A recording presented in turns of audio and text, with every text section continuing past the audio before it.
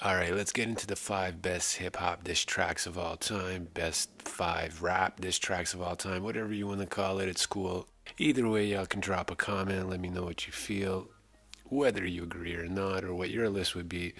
But let's get right into it. So for me, number 5, after a lot of thinking, I would say would be Jay-Z Takeover. And that was when Jay-Z was dissing Nas and Prodigy on that track on his album. One notable line would be, I got money stacks bigger than you.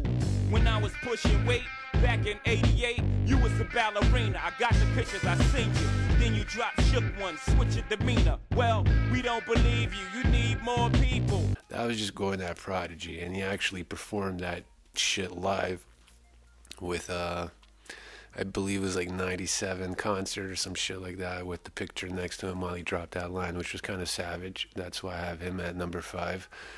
Also, another line he had is aimed at Nas. That line was pretty savage as shit, where he said, One was nah, the other was Illmatic. That's a one hot album every 10-year average, and that's so. Niggas. are you kidding me? So you can see why I put him at number 5. Now let's get into my pick for number 4, and that would be No Vaseline by Ice Cube.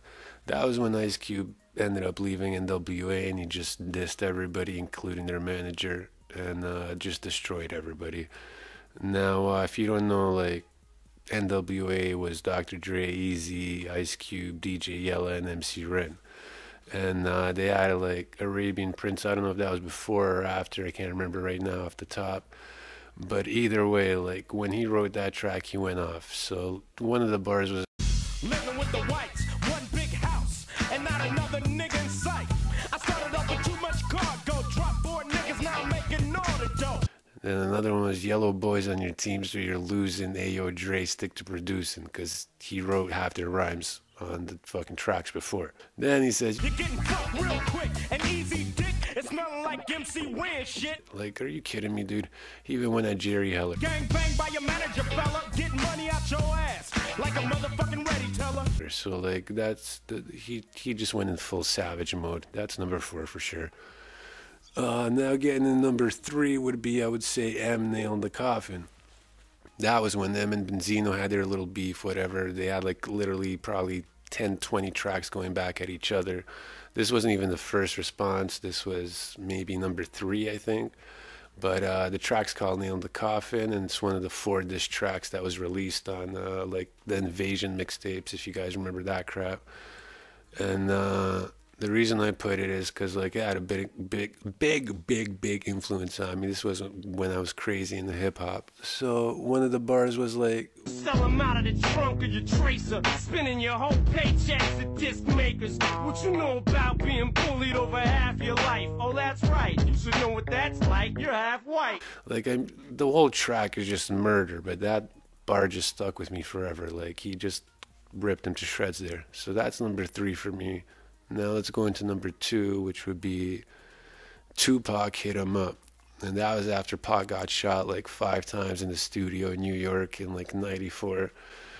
He came with a diss track basically called Hit 'Em Up.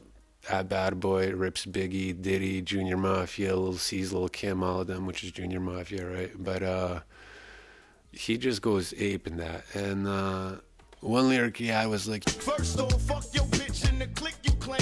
West side, when we ride, come equipped with game. You claim to be a player, but I fucked your wife. We bust on bad boys, niggas fuck for life. and yeah, he just goes off. And that's basically him talking about how he fucked Faith Evans, who was Big's wife at the time, right? So that just full savage mode. Like he goes even more into it, but that's number 2 for me. So now getting into the final one, number 1 would be Nas Ether. That's just me, personal opinion. If you like it, you like it. If you don't, whatever. But that's just me. That's my personal opinion. So it just had a heavy influence on me because like I grew up a big Nas fan when I was a kid, right? And that was between the beef that he had with Jay-Z, which was at number 5 for me. So this was basically Nas's rebuttal to that diss track when Jay-Z dissed him on the Takeover, where he did the first 2 verses aimed at Prodigy, 16 bars, and then 32 bars, 1 verse aimed at Nas. So Nas came here and just kind of, I think, ended it.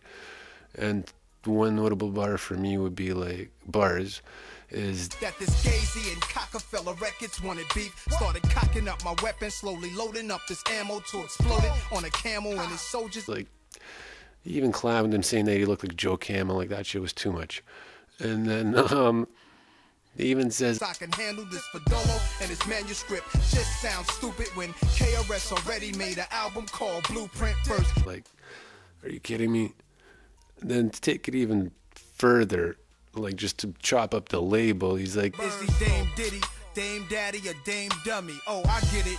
You Biggie and he's Puffy. Rockefeller died of AIDS, that was the end of his chapter. And that's the guy I chose to name your company after? yeah, that's too much savageness, man. That was #1 for me. So I don't know what you guys think. Hopefully you agree. If not, drop a comment. Make sure you hit like, make sure you hit subscribe, and easy. Peace.